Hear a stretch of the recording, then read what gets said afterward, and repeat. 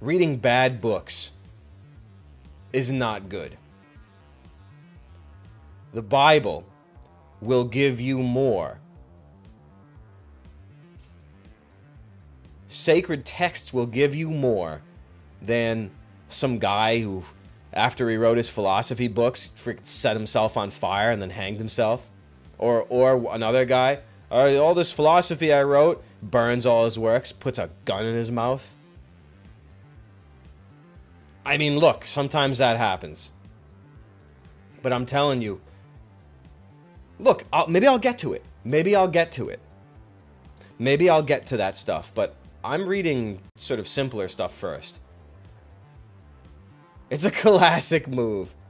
Yeah, Proverbs, nasty. When I read Proverbs, that changed my life. About a year and a half ago, I read that. I said, "Oh my God, there's no point reading. There's no point reading things outside of the sacred texts. There's really not.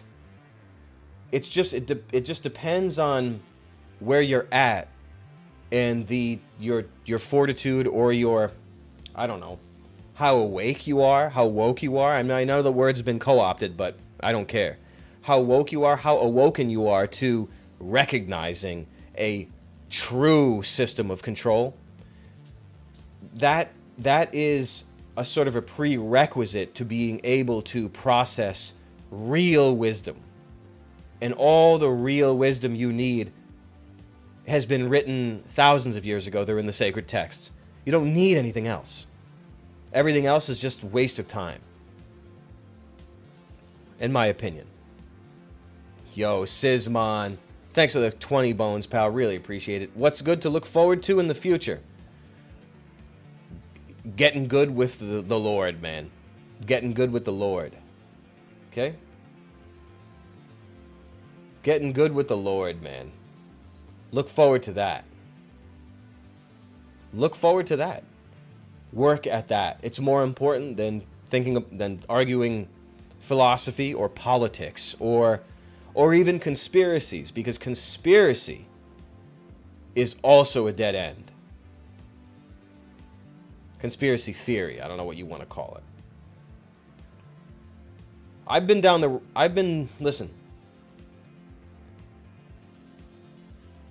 There's nothing anybody